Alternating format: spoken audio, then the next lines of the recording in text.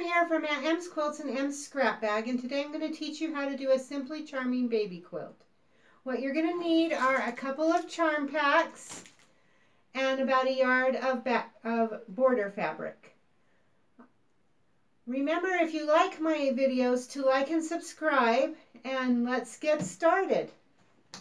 So for a quilt that will measure 47 by 54, you need 85 charm squares. I used this Thrive Moda Charm Pack, and then I dove into, I have a bin that is full of leftovers from various pre-cuts, so I had some layer cakes and charm squares that I supplemented with it. All right, so from that I pick out 5 of my charm squares,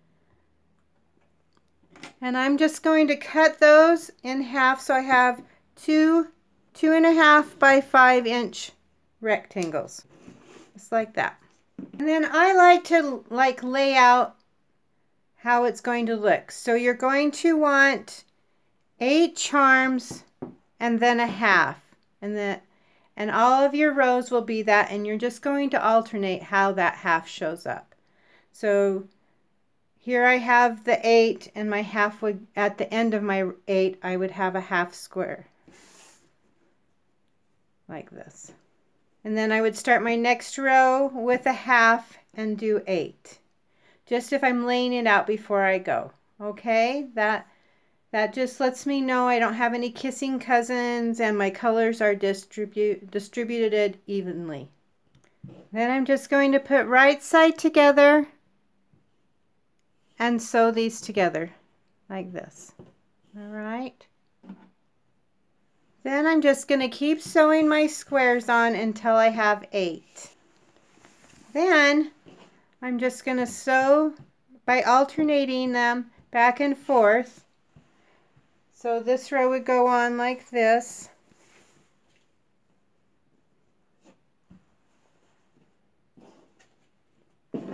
Back and forth until I have my 10 rows done.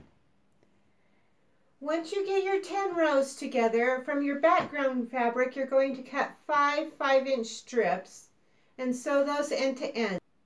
And then you're going to measure the width of your quilt and cut 2 strips that size and sew that to the top and the bottom of your quilt. And then you'll measure from top to bottom of your quilt and cut 2 strips from your remaining long strip that you've sewn together at that size and sew that onto the sides of your quilt. And then you will have your quilt completed. This is such an easy quilt that I've done this with 12-year-old girls and they have had success because there's no seams to mess up. You don't have to meet any seams. So it comes together really quickly and very easily and is sure to have success. Also, it's an easy one to play with to make bigger or smaller just by adding more charm squares, or I had a friend who did it using layer cakes. So she cut her layer cake in half and used it as a wedding quilt.